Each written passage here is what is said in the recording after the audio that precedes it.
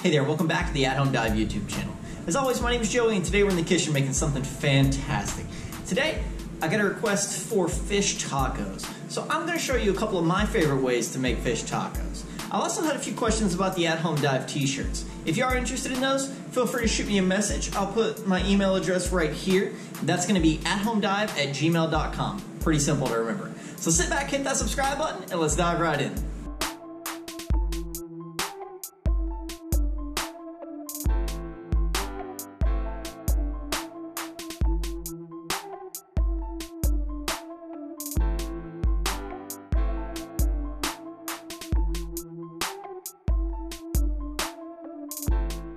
Seared fish tacos are great with some kind of salsa.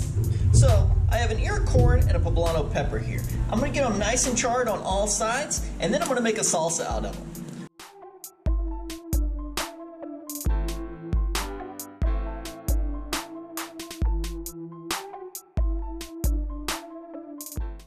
We're going to set the corn aside to cool down, and we're going to take the poblano pepper and we're going to wrap it with plastic wrap. And it's steaming inside there for over the next 10 minutes or so is going to help the skin release from the pepper and make it really easy to peel.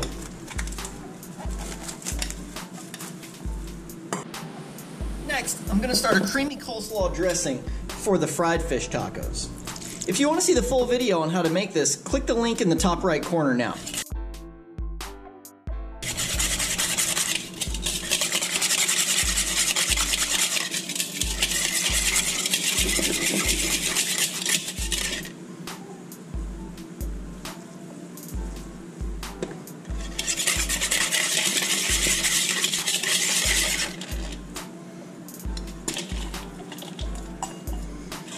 So this is the creamy dill coleslaw that we're going to be using later on in the video. Now that the pepper's had a couple of minutes to continue letting the skin loosen up, we're going to go ahead and continue with the salsa. This is just a small piece of a carrot that I happen to have setting aside, and we're going to make some small diced carrot with this.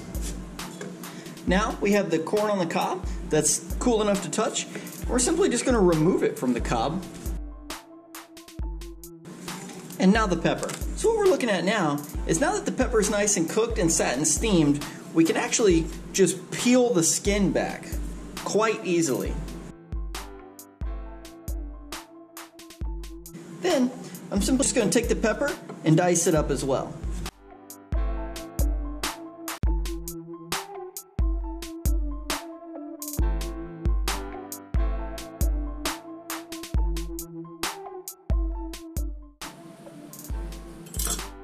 Alright, now that we have the corn, the carrot, and the peppers in there all getting comfortable, I have a few cubes of lime here. That way they're super easy to squeeze. And I'm just going to squeeze the lime juice all over the top of the beginnings of our salsa here.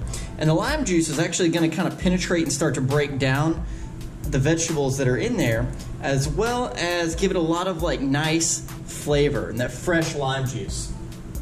Next I'm going to add a good pinch of salt. Salt's really going to be your preference. The salt's also going to help break down the flavors and bring everything together. Next, just take a spoon. I'm going to break up all the corn and mix this together well, and then I'm going to set it aside just to hang out and let everything get familiar with each other.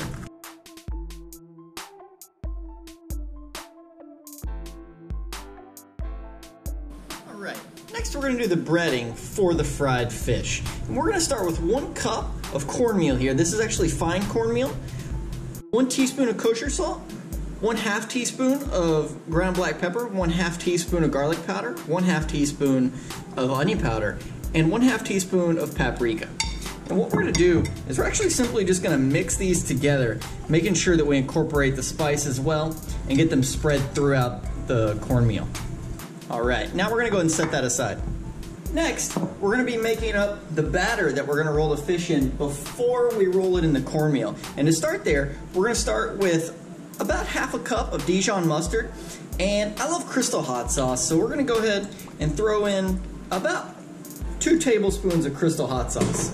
And then we're simply just going to mix those two together. I know that this doesn't seem like much, but a little bit really goes a long way whenever it comes to just coating the fish. Next is making the spice blend for the seared fish tacos. So we have equal parts, which is 1/2 teaspoon each, of garlic powder, onion powder, kosher salt, and cumin. And we're simply just gonna mix these together well. There's no real reason to do much more than that. We're also gonna set these aside.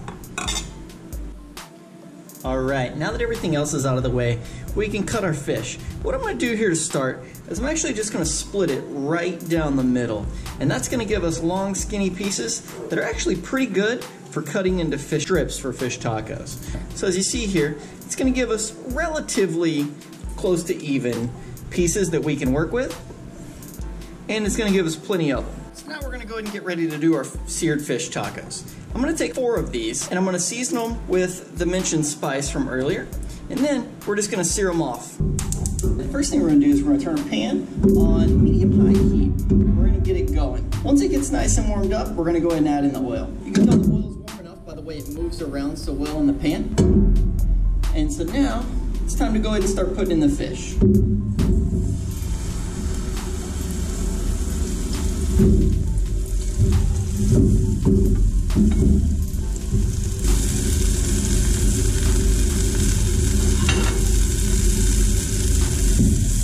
Alright, once we can start to see the brown forming around the edges, we're simply going to go under the fish and turn it over.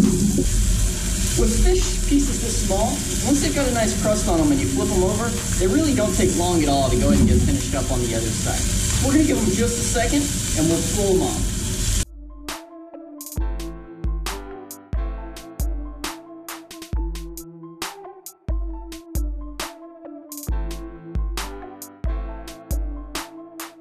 Alright, so here's a look at our seared fish tacos with the charred corn salsa. And now we're going to move on to the fried ones. We're going back to the mustard hot sauce mixture and the seasoned cornmeal mixture. And we're going to take the remaining fish fingers and just toss them in and coat them with the mustard mixture. This is going to get them all coated and sticky and flavorful. And then we're going to place them over into the cornmeal mixture. I like to do these one at a time. If you have a lot to do, you can do them several at a time. But we want to basically make sure that we get them nice and coated without raking off any of the mustard batter. Now it's time to fry. We have our fish fingers and we have a pot of oil that's about 350 degrees here. And we're just going to slowly lower them down in there. It's important that we make sure that they don't stick together. Whenever you're frying, especially in small vessels like this tiny little pot here, you want to make sure that they form a nice crust on the outside of the fish or whatever you're frying before they have time to actually stick together.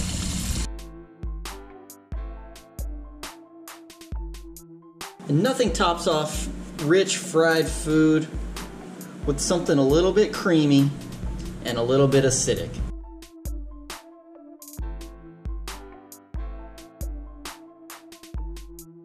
Alright friends, so there you have it.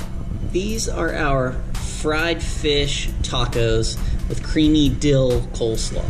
And like I mentioned earlier, if you haven't got a chance to see that video yet for the coleslaw, make sure you click the link and check it out. Well, that wraps us up on how to make 2 of my favorite fish tacos.